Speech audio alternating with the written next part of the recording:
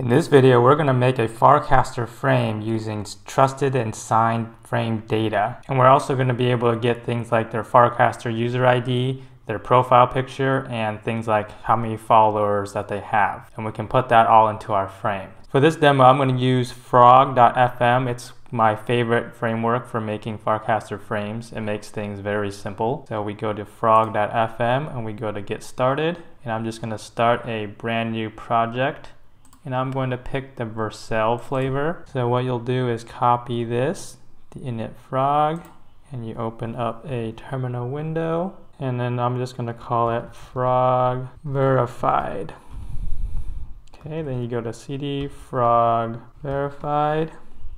And then you want to npm install all the goodies inside of there. Now in my previous videos, I've used Next.js, but you don't actually need all the Next.js stuff, since a frame is basically just a backend. So I'm just gonna pick the Vercel flavor of it.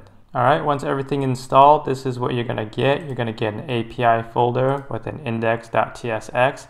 And inside, they kind of have a little starter frame for you, and we can run it to see what we get. So you wanna do npm run dev, and it's gonna have this API here. So now Frog also has a cool little Devtools that we'll want to install. Set up the Devtools. We'll want to import Devtools up at the top. Copy this part down here. Just gonna have the Devtools on all the time. Now if we start it again with npm dev, you can see that there's a dev little thing here. If we click on that, so this is the frame, and you can pick oranges, and it's gonna say oranges. You can pick bananas. So right now, all this stuff is untrusted data. Okay, so let's go back to the Farcaster frame spec right here. And if you read through this, they talk about how every action that happens on a Farcaster frame, there will be a signature attached to it, and that is, if you're doing like sensitive stuff, you'll always want to use the signature verified message instead of the untrusted message. So there's untrusted data right here, and then there's the trusted data right here. We're going to want to use this trusted data. And with Frog, like I mentioned before, it's very easy to get that trusted data. So if you go to their docs, the securing frames, they have kind of all of it hooked up. You just need to activate a hub. So a Farcaster Hub. You just need to activate a Farcaster Hub in the Frog instance. So if we can go over here. So right here they have a Neynar Hub. And then I like to use the Pinata Hub actually, because you don't need an API key or anything, and it's completely free. So we're gonna add a hub right now. And it's gonna be the Pinata Hub. So as soon as you activate this hub, your local environment is probably gonna not work if you're trying to get the verified information, because you don't have a Farcaster account hooked up to it. So this is gonna start acting very weird. See, when you try to interact with it, it's going to say invalid signer, because this is localhost. We don't have our Farcaster user hooked up to it. There is a way to sign in with Farcaster over here. There's a little icon you can click on, but I cannot get this to work. So if anybody has gotten this to work, please leave a comment down below on how you got it to work, because I tried this. I paid the warps and it wasn't really working for me, so I had to find an alternative solution. So the alternative solution I got to testing this locally was to use Ngrok. Now Ngrok is going to take your local server and kind of put it up into the internet. And then you can use that local server, your local host, directly in the Warpcaster Frame Validator. So what you want to do is get set up with Ngrok. It's free. You can sign up, get an account. I know it's a little bit of a pain, but this is what's worked best for me so far. So once you have Ngrok set up, what you want to do is open up a new tab. You want to do Ngrok HTTP and then your local server. In my case, it's localhost 5179, because that is what my Frame API is at. So if I delete all this stuff, this is actually my real Frame API. So I'm going to do Ngrok that. and it's going to take my local server, so this console, is going to put it up on the internet at an address. So it's going to be a bunch of gibberish, and it's a free plan, and then you can actually visit this URL once it's done. So what you'll want to do is visit this first, and you're going to get this like little splash screen, and you want to hit visit site, and then it'll start to work. So if you go here, it's not working. That's because we are under /API. So if you go to /API, you can see that it's actually the same thing as my local host. And now if I copy this and I go into the Warpcast Frame Validator, it's actually going to start to work. And it should give me that welcome oranges bananas thing. See, now it starts to work. Now if I come in and click on this, I'm signed in with my Farcaster account. So now this is starting to work when I have a hub hooked up. Now, there's some cool stuff we can see. So once you have the hub hooked up, you can see a frame data. And then there's also a is verified. Okay. So we can just start console logging these things. So we're going to do Console.log verified. And let's also look at what frame data is. Now remember, frame data and verified only happens when you have this hub hooked up. So I'm going to save it. And now I'm going to go into my local, and you can see that it's starting to console log here. So let's see what happens. When I first load this, on the first load, everything's going to be false. Okay, let me resize the screen a little bit. Alright, so on the first load, everything is going to be false. But as soon as I start interacting, you're going to see that it's going to do some stuff. And it might take a while since we're going through Ngrok and we're coming to the internet, coming to our computer. That's why it may lag a little bit. Usually it's pretty fast. But now you can see that verified is true, and we have frame data in here. So the stuff in frame data is the verified signed message. And it's going to give you things like the Farcaster user ID and then the button and stuff like that. So now we have all that working, we can do something like pull off the Farcaster user ID. So we want to do something like this. FID off of frame data, and let's console.log it here. FID. Give me a warning saying it does not exist. So sometimes you'll want to do that to fix the TypeScript, because frame data could be like nothing if you're not signed in. So you want to have like a safe fallback, and then that will make the TypeScript all happy. So now we're console logging the Farcaster ID.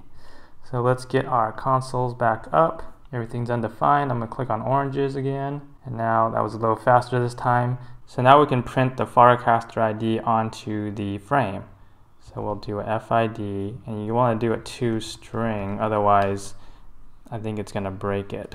We're going to print it to the frame. Alright, so now let's do oranges again.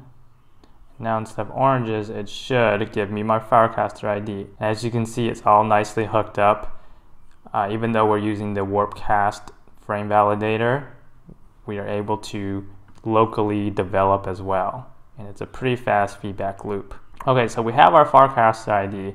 Now we can do some other cool things. And to do that, we're going to look at middleware. So if you go back to the Frog documentation, this is kind of a little bit hidden, but they have what's called middleware. And it lets you get extra data from all the requests that you get. And one of the nice things they have is they have a built-in middleware for Neynar. So what Neynar is, it's like a bunch of APIs to help you get more data from a Farcaster frame and from the Farcaster user who's interacting with your frame. It does cost money, but Frog offers a API key for development purposes. I would not recommend using this in a production level environment because you're probably going to get rate limited. This is just to test it and play things out. So now what we're going to do is add this middleware. So we're going to import the Neynar from Frog middleware right there, and then it's very, very easy to use. As you can see, you just do .use and then you put in the middleware right here. So right after you make that new Frog, you want to put in the .new, and this is where your API key would go. I'm just going to use this. If you do get a new API key, make sure you put this in like an environment variable because you don't want to expose this to GitHub or anything like that. All right, so that is basically it. And once you have that middleware hooked up, you're going to get some more interesting things coming from this context here. So as you can see, we can get things like the display name and the follower account from c.var.interactor. Okay, so let us copy this part and paste it down into here.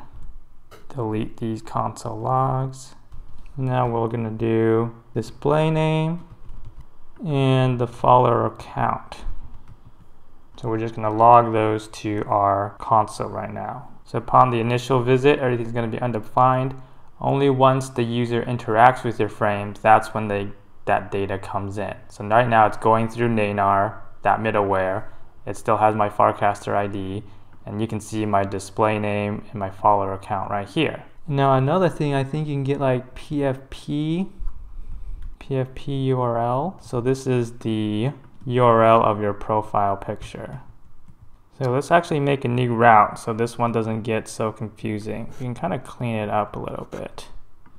Don't really need all these extra buttons. All right, so to make a new route using Frog, we're going to copy and paste down here. All right, so I'm going to make a new route called Neynar, and then this one can have action equals Neynar, and we don't really need a value here. So we're going to change that button to hit this route, and I kind of copied over all the Neynar interactor stuff from up here, put it down here, and we're going to print an image with some styles, and it's going to say greetings display name, and then you have a follower account, and then right in here you can just put an image, and for the source you can put that PFP URL, and it should make a nice little image here. So let's test that out, and if I do apples, it's going to give me that old one. Now if I hit Neynar now, it's going to hit this new route, and it should give me some more stuff. And then see how it has my picture in there now. That's pretty cool. And then this is actually a picture in and of itself. So if I open this, remember in Farcaster frames, they're all just OG images. So this is actually a picture. So I'm putting my profile picture inside of a picture right now. Now if you don't want to use Neynar, and if you don't want to pay for it, I understand. You can do probably your own middleware. This isn't something I've done yet, but the data on Farcaster is open and available for anybody. So you could theoretically come in here and make your own middleware, and they have an example on how to do that. And instead of using Neynar, you can just use like the Farcaster Hub API, and you can kind of get your own data based off of that Farcaster ID. So the Farcaster ID, you don't need any API keys to get that part of that signed and verified message. So you could come to something like Pinata. Remember the hub we used was from Pinata. So that hub, you can use it to get more information. You can kind of get like information using just like a fetch request. So you want to make a custom middleware and you want to add all this stuff into the fetch request, and you can get additional data based on the Farcaster user ID. Now that's probably going to be a bunch of work to get it all set up, which is why Neynar and other services exist, because even though you have to pay for it, it makes things a lot easier. If you found this video to be useful, please give it a like, a thumbs up, and a subscribe to the channel. Thanks.